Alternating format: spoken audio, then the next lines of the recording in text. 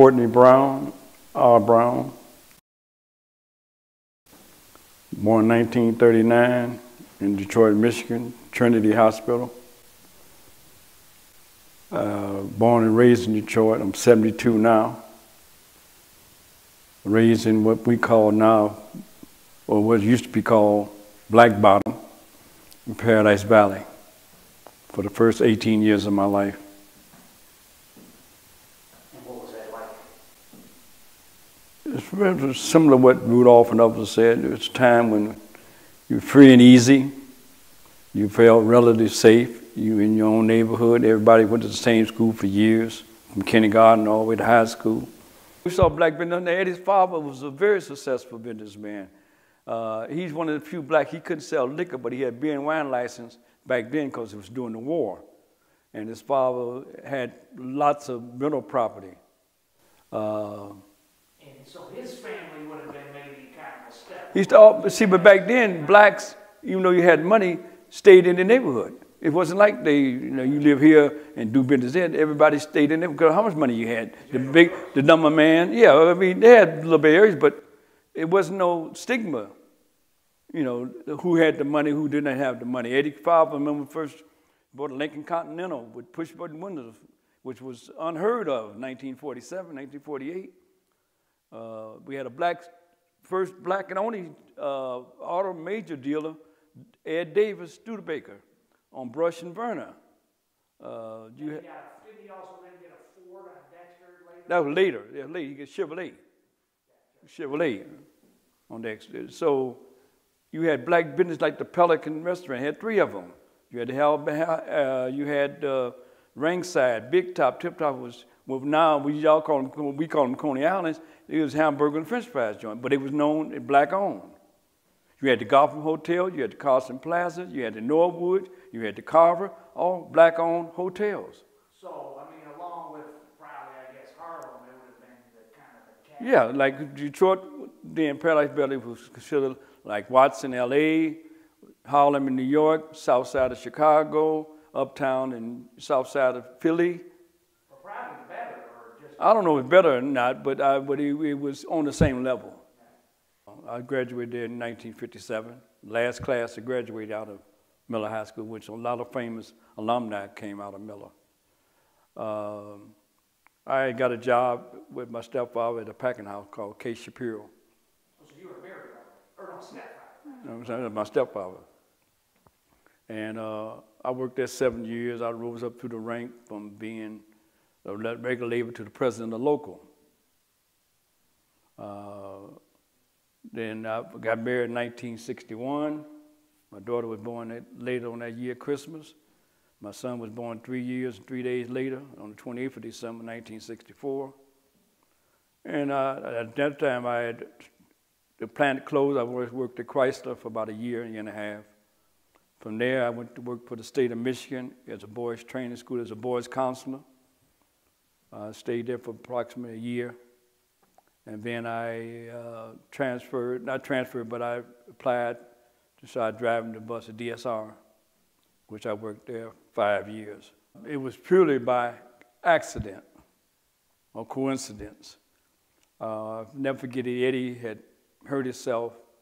He had a car accident, and he had some insurance papers, and he didn't understand what it meant, but he only knew that his state was allegedly supposed to pay him X amount of dollars if something. And one day I stopped, he had a little hustling thing he was doing he had what we call after-hour joint, a little gambling thing, selling liquor and guys shooting dice and playing poker. So I would stop by there every now and then and kick the bobo with him and a few other friends. And he would tell me, he said, Courtney, the insurance company won't pay me. He said, you got a pretty good understanding of the procedure. Why don't you read these papers and see? So it took a little while. So finally I read it. I said, yeah, they do owe you. I said, you got a doctor? He said, yes.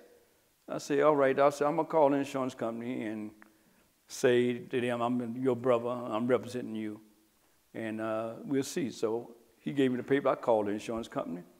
And I told him, I said, one of their clients had an accident with him, and y'all said in an agreement that if if he was confined to his house, they would pay him $25 a day. And they said, yes, sir. And I said, well, do we have to sue y'all? And they said, no. They said, we'll bring Mr. Jackson in with an excuse from the doctor stating that he'd been confined to his house for the period of time, which we did when we got a doctor's thing, took it out to the insurance company, and they gave him a draft out for $3,800. He gave me $800. Then he said, then he turns to me and said, Courtney. No, he called me Courtney. Then he said, Courtney. Then he said, Bull, I'm going into the drug business. I said, is you crazy? He said, no. I said, what do you know about drugs, Eddie? Nothing. He said, but they doing something at the Flamingo Hotel, and every time the police come, they be throwing the guns and the drugs out the window. And fans, you can make a lot of money. I said, well, I'm gone. And he said, well, man, he said, I'm going to do this. So he took the money, and as Rudolph mentioned earlier, he first went down to Kentucky, bought some guns. They came back and set up a so-called drug business, which I don't see Eddie again for another couple of months. I comes back down there, and he tells me that the guys had ran off with his money, and he broke again. Well, I fill his income tax out. So I filled his income tax out. He obviously got his tax refund. He went back in business again. So, again, a couple months passed. I don't see him. I come back downtown, and he tells me, he say, man, I'm broke again. He say, you got any money? I say, like what? He said, $50. I said, yeah, I got $50. So he said, well, I'm going to try it again. I loaned him $50, going back to work. This is the latter part of 68, early part of 69. So I see him again, maybe a week or two later, but he was doing so bad. But he says, I said, where's your brother, Elijah? He said, he's doing something. He said, but man, luck may be breaking. I said, what you mean? He said, there's a guy named George James and his wife named Mattie. I heard they're really good dope sellers. He said, I'm supposed to meet him up at the Terrain Hotel on John R. I said, yeah. He said, yeah. So I leave, so I don't think. Sure enough, when I come back again, 6 months later, I see his brother standing on the corner by the pool room. I said, where's your brother? He said, Eddie's driving his car. I said, what raggedy ass car you got? And before I could get the raggedy ass car out, Eddie come flying around the corner in a 1969 red Cadillac convertible, brand new. And he tells me, Berman, get in the car. I said, I'm not getting in the car, it's stolen. And Elijah, his brother, laughed and said, no, Eddie just bought it at Coffee Cadillac for $6,900. I said, $6,900? He paid cash for it. Eddie, I gets in the car. Eddie paid me the money that he had loaned him earlier. He said, look here, Bull. Pop always told me if I got some property to get with you, because you smart, and buy some property. He said, can you find me some property? I said, yeah, I'll look at the paper and see. But meanwhile, we goes in the restaurant and get a hamburger. It was right next to the pool room. And he said, I'm supposed to meet this guy named Box. And I said, who's this guy named Box? I said, man, he said he knows some big guy. I said, he might. So we have a conversation. The little short guy named Box comes into the restaurant. He said, that's him right there. First thing Box said, man, give me a blow. I'm sick. Eddie said, man, you ain't done what you say. Man, don't worry about it, man. No big man. Don't worry about it. So he said, man, Bull, you think he know anything? I said, you don't know. I said, he might. He said, I'll prove it to you. Give me a dime. You're going to use the telephone. He said, yeah, my man said, bring you over to his house. He said, where you live at? He said, on Van Dyke.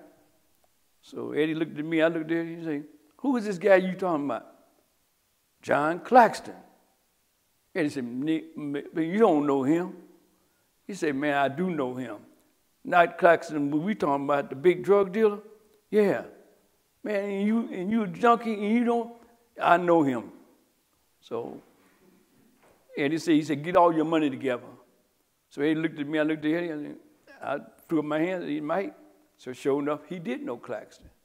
He took Eddie out there. Eddie came back with some jive. But I had left though. But the accident. You're not involved. No. He's your buddy. Yeah, that's it. Yeah, so first my encounter, like Charles was 1969, never forget it. I was downtown, and I had found a couple pieces of property, and I saw Eddie. Eddie told me, "Okay, follow me to my house." So I followed him to his house. He gave me some money, and he said, then the phone rang. He said, "Bull, answer the phone for me." So I answered the phone. I said, "Some guy named John." He said, "That's my man, that's my man." So he said, "I'll be right back." He said, "I'll be back in my half an hour." He said, he just bought a house in Palmer Park, cost $40,000. I said, "Man, ain't no nigga got $40,000. He said, "Yes, he is. He just bought a house in Palmer Park." He said, "I'll be right back." He came about a half an hour, 45 minutes. He come back. I'm waiting at his house. He throws a pack on the table. I look at the pack. I think it's sugar or flour. I say, "What is that?" He said, "That's dope." I said, "What?" He said, "That's dope." He said, "Taste it." I said, "Is you crazy?" And like I'm hearing about you get the habits and shit, I'm, paranoid or something. He said, "Taste it." He tasted it. So I tasted it. I say, "Man, a person pay you for this shit?" He said, "Yeah." So I said, "Oh, yeah." Then he called a guy named Harold and two other people, his workers, over. And as Rudolph stated earlier, they started capping up the jive, what we call jive heroin.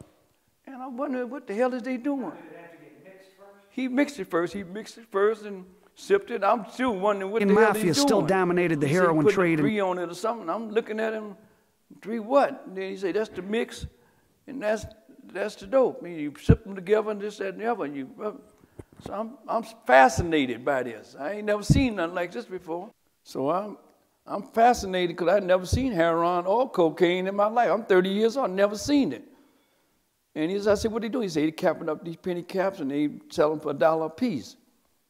So I said, "Yeah, if you done that, I'll go on, stop. I'll go on back to work. I don't even think no more about it." I gave him the address to the property, and he came back. I think maybe a month later, I came back, and he said, I'm going to get the property on Hancock. And he tells me, he said, "Courtney, what I'm going to do is I'm going to use it as a fake out." He said, "I'm going to have the guys downstairs, a shooting gallery, keep the dope upstairs, and fix up some of the apartments so when they come, it'd be under construction." So I still didn't think no more about it. Maybe a week, 2 weeks passed by. I got intrigued by it. So I go see him. I say, "Eddie, can I hang out on Hancock?" He said, "Yeah, if you want to." He said, "Better than that." He said, "Berman, you 50, y'all can stay upstairs then." That's when Rudolph, he said, and what you do is, when they ask for the dope, y'all drop it down there, he bring y'all the money. And if they need, You were sitting upstairs. yeah, me and 50. And so that's how we got started. So it was you, 50, and him? Yeah. Running the spot? Yeah. It was there. And the brother, actually, Eddie, we actually just do the mix up. Because we didn't know how to mix the stuff up really very good. Then we learned how to gradually. Well, like say, we would sell the penny caps downstairs, and we'd sell what we call weight. Then was like 1 gram or 2 grams or 8 balls, about the largest amount we would sell. And For how much? back then, about 50, we called $50 thing, then $50 packs then. How much is in there? Shit, equivalent to about 7 grams. So a quarter, probably. Yeah, we call it a quarter. We call it a quarter spoon. And then those people would probably take it. They would take it like we was like the wholesaler. They would retail it. They would cap it up and sell it to their people's penny caps. But it was already cut up. It was already cut up at that time. That's what he was getting mainly from one person, that was Claxton. And how much money was being made at that spot? Well, I remember distinctly why it so distinctly was the first time we made $1,000. We thought we was doing a hell of a thing, which would now look minute now. And that was what, 69? That was 69. The first time we ever made $1,000 in one day. That was a combination of the pills and the little weight that we were selling. Because I remember Eddie, we used to always laugh about it. And then Eddie, I went back to where I stayed about 3 months. I saved up about $4,000, $4,500 saved up. I went on back to work and bought a house on Mark Twain. And I went on back to work today. for a whole year. I didn't see Eddie and them. Finally, I think. Yeah, they're gone. I went on back driving the bus. Latter of the year 1970, Halloween. I don't know, I came to a crossroad in my life. I said, well, if I go back to work for the state, or go back and hustle with Eddie and save up some more money and then go back to work. But anyway, I decided to go see Eddie. And I told Eddie, I said, I ain't got no job, man. He said, not you. I said, yeah. I said, he said, you always had a job. I said, yeah, but I think I just quit driving the bus. He didn't exchange nothing with me. He said, all right. He said, you lucky. He said, because I'm getting ready to go hunting with Big Willie and my brother. We're going bear hunting in Lodge. He said, you can help Rudolph, 5-0, and Russell and Fairleigh mix up. I was behind in my house note and all that. And he said, don't worry about it. I'll straighten it when I get back. So that was November 1970. So he come back, he give me the money, I straightened up the thing. Something very big happened in the end of 1970. Eddie was inconsistent with John Clark because he had got violated on some state case he had. And the drugs was coming inconsistent. But we were still doing what we were doing. How much was the Hancock place doing at this point? I don't know. See, when I came back in 1970, I would say $5. Well, I remember that because he had me go pick up the money one night. He had moved off of Hancock. He was on another street called Leland. And I know I picked up about $5,000 that night. I don't know what they picked up during the day. This is before the raid came where you guys put the bad dope bags? No, that was after. Okay, can you tell me? That was after. This came before the raid on Hubbard. Okay, so they went. No, not the raid on Hubbard. Raid on Hancock. That was before. What happened that happened in, had to be 71. Oh, okay, so that happened after. Yeah. Okay, so right now we're in December of 1970. In 1970, something came and said, I had to say, man, I got to make a choice. Either I'm going to work or I'm going to try working out with Eddie and save me enough money, then I'll go back to work then. Because I had option, still driving, but I hadn't officially quit. I told them I was on injured leave, and then I had reapplied to the state, and they recertified me so I could go back and work for the state. December come along, they did just granted Ali his license back to fight. And the buzz was everybody's going to New York. A guy named Devil was at the time associated with Eddie. Then he was halfway pimp, halfway hustler. He knew, he was tight with Marzette, and he would have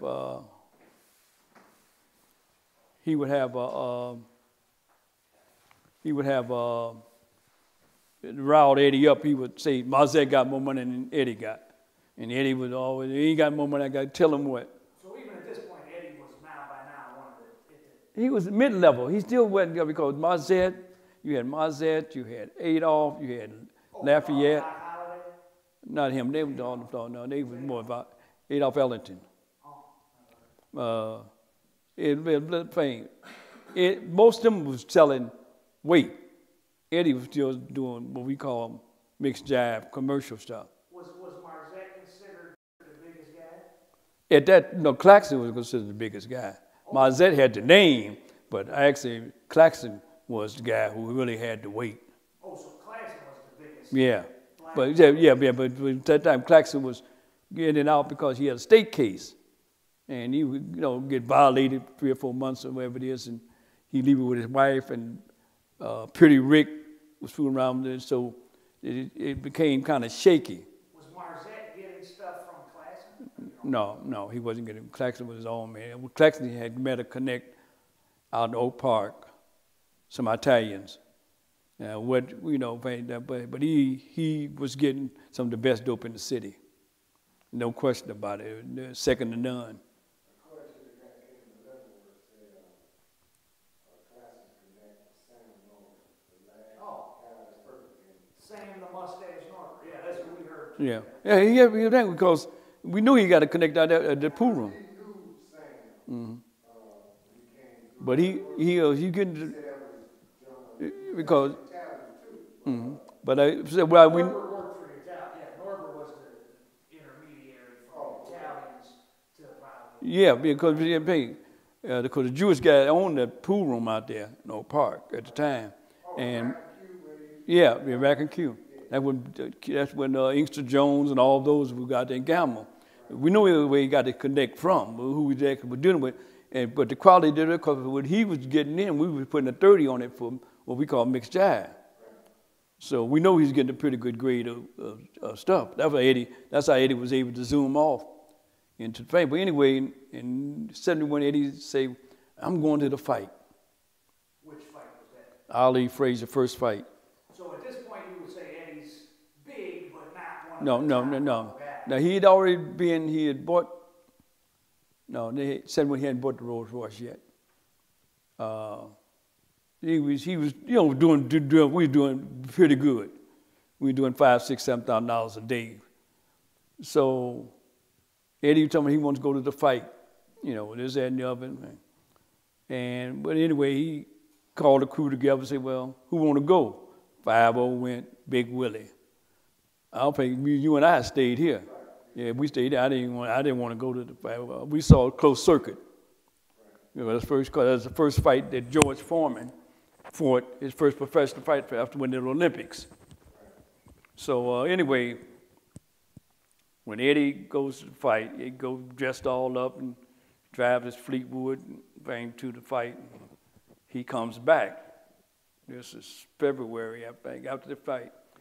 And he called me. He said, Birmingham, I want to talk to you.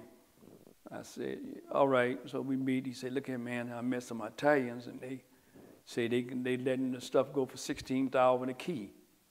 He asked me, he said, what do you think? I said, Eddie, you know more than I know. He said, well, I'll tell you what, we're going to send Dolph up there with $50,000, get 3 keys. That's when I called you up. You came over to my house on Mark Twain. I gave you the $50,000. You flew back on there and handed it back on. And I don't know if you remember, not Dolph. Remember Eddie asked you, I was being tested or something. No, that was after the fact. That was after. But anyway, we started dealing like that. You would go, Black Butch was not around then. So we started, every couple of weeks or month, we would make a trip up to New York and come on back. So first load comes in 3 keys. Yeah. And how did that take you guys to another level? Well, what happened, we still was doing commercial. After the second time we went and copped again, that's when Eddie had to meet with Big Willie Kilpatrick. And he says, Bull, man, Willie said, man, we can make more money selling weight than ring. We ain't got all those problems. I said, well, that's up to you, Eddie. He said, well, I tell you what, I'm going to think about it. Meanwhile, his brother died. And we were still doing commercials, still selling street stuff. And is this so, just to clarify something, tell us the story about you knew a raid was coming on Hancock because you got tipped off. Oh, well, what happened, it was a couple of people that Eddie was paying off. Police. They approached Eddie and told him, said, look here, man, police said, we get word that they're going to raid because they heard there's a big dope house on Hancock, and says, they heard you pretty big or something. They say, here what you do, leave a few packs, have the workers, if they can find it. Say if they find it and you diluted it, and saying they may get off your trail because they figure you ain't nobody big, you just another guy in the streets. So we told the guys to leave a few packs to make sure the police found it. They're going to have TV cameras and all this. So sure enough, they raided that night. Well, a couple of days later, Eddie, sure enough, they find the few packs that we left around. And the workers, they were just junkies, let them go.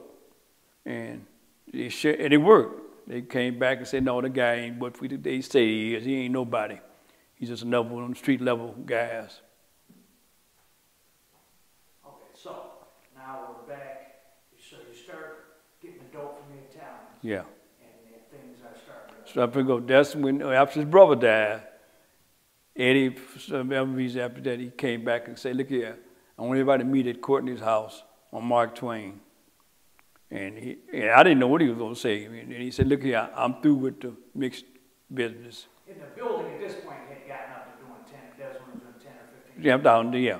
Can you say that? Yeah, at that time, on the average, we was doing $10,000 a day. On the weekend, we do $15,000. This is in 1970, that's a lot of money. In 1971. That's a lot of money. Yeah, back then. What did a new Cadillac cost? $6,000. New Fleetwood cost $9,700. So he calls a meeting. Like I say again, Russell Clayton, not Russell Clayton, Russell, Charles Rudolph, Ronald Garrett, and myself and Eddie meet in my kitchen. Eddie announced that he's getting out of that part of the business. Y'all can have it. Y'all can split it up among yourself, or whatever y'all want to do. You can be your own boss. He says the only person got a choice in this is Courtney.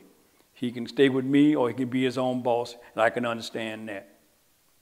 He said, plus, y'all been good loyal workers. I'm going to give each one of y'all $10,000 apiece. And since his brother died, he gave Rudolph his old Cadillac, which was one a year old, 1970 Cadillac. He gave the new Cadillac, which his brother had just bought, a 1971 Fleetwood, to 5-0. Russell had already bought a Cadillac. I hadn't bought a car yet. And he said, well, Berman, you get ready. So that's what happened. He leaves. Rudolph, 5-0, and myself discussed and said, what you going to do? I say, I think I'm going to stay with Eddie. They say, well, we're going to continue the business. And Eddie said, well, y'all can buy the dope from me, or you can buy it from anybody y'all want to buy it from. Y'all free to do what y'all want to do. The business is y'all. As of Monday, I'm through with it. He got up and left. They decided, I told them at the meeting that I'm going to stay with Eddie. And we had a discussion about it and debated about it. And I said, no, my decision is final. I'm going to go with Eddie. Y'all going to have the business. And that's what happened. So, tell us how the whole operation from when somebody came on a plane or in the car and arrived in Detroit with the dope from New York, how did it go from, hey, the baggage touched down? Well, what we do is we always pre-plan planes. If we're going to decide to who house we're going to use, since we had diversified peoples and many friends that we grew up with, and anybody looking for some extra money, we would decide if the dope would one day may be over Donald's house, one day may be over Dave's house, one day may be over Priscilla's house. We would already know already. We would have all the equipment to mix the paraphernalia at that particular place. But then we would package it up, we'd weigh it. We would weigh it, we would measure it. And Eddie had a formula of making a kilo or whatever you're doing. And he said, well, look here, we're going to cut it 15 times. So 1 kilo makes 15. Yeah, we make 15 kilos. He would say, we're going to measure Birmingham. They take out 20 quarters. Now, what we would do, we would measure, if the kilo came in 2 pounds, 2 ounces, whatever. But we didn't weigh it. We measured it with a quarter spoon. So sometimes we get 200, 300 spoons. We'll take 25 of those spoons and make a kilo out of it. And the rest is cut. The rest of it's cut. And then we would test that commercially and see what it would take in the streets. So it can still be cut. Yeah, with that, we still could put a 25 or a 30 on it for a street distribution. How are you selling it? Mostly in keys, ounces? Keys, and most keys. Eddie would, like Rudolph had mentioned earlier, Eddie had an uncanny ability to inspire people. Yeah, he started, most of the guys, all who was doing commercial stuff, just started buying weight. And they do their own thing. He would say, look here, man, here's a couple ounces. Then after that, he'd say, you ain't no half-ounce person. You're a half a kilo, man. Here.